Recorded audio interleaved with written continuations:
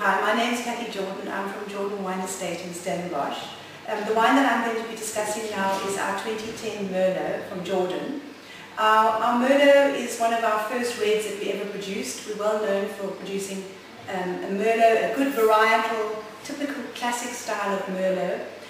The vineyards are planted mostly on our west-facing slopes, which are once again are the warmer slopes, which are well suited to planting red varieties.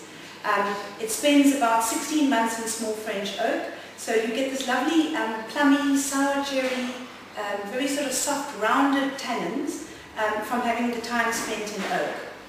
It's a wine that will go lovely with a lot of venison dishes, springbok, kudu, any of the typical South African venison dishes. And it gives you this very soft tannins and almost a velvety finish on the tongue. So it's a really nice wine to enjoy with red meat dishes.